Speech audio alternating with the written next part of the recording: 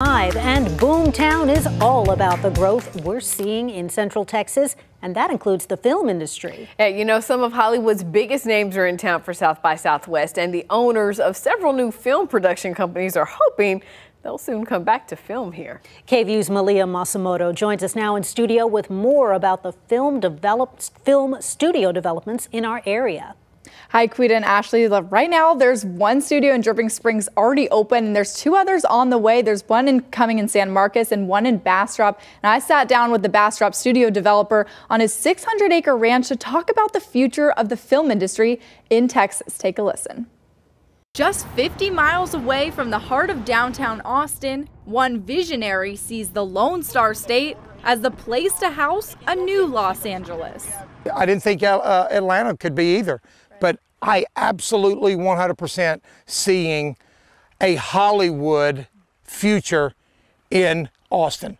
Alton Butler, an Alabama native, I don't know who loves the ranch more, him or I. Moved to Los Angeles almost 30 years ago and created a successful production rental company called Line 204, attracting major players in the film industry. We do business with Netflix, Warner Brothers, Paramount, Hulu, Disney. Every one of these guys have been in our studios. But now he's ready to bring those big productions to Bastrop. All these areas here, so this is the studios.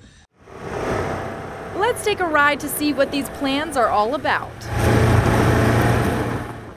Now take a look. Where we're standing right here looks like an open field right now, but in 2025, it's going to have 8 studios and 300,000 square feet. In addition to the $50 million first phase of studio spaces, Butler will also create immersive sets for people to stay the night. When my kinfolks come from Alabama or somebody else's kinfolks come from Ohio, they now can be able to experience Hollywood. And I asked Butler, why build this in Bastrop? Why not just stay in LA? It's hard to get people to shoot there. It's 25% more money to shoot there than it is here.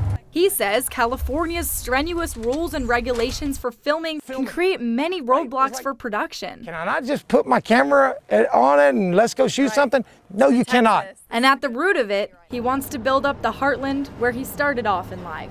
I'm excited to help the community and help the rural America people like me to be able to give them an opportunity in life. And though he's bringing his knowledge from the California film industry, he plans to keep it Texas-centric.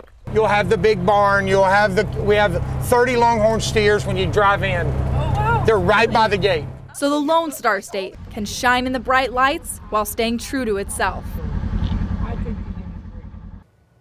Now, Butler says it's take 14 months to construct the 8 studios, but Line 204 will start using them as soon as they get constructed. Emily, I know these studios will probably have a huge economic impact here as well. Yeah, that's right. They did their economic impact study and they said $1.3 billion is going to be the economic impact. I mean, you think of all the different industries that are affected by it. It's not just the production, it's the, the crews coming in, the lighting, you have even car people rentals, the food service industry. A lot of people are getting jobs in that area. So it's a lot of exciting things beyond just the film that you see there. So love it. A lot to look forward to there.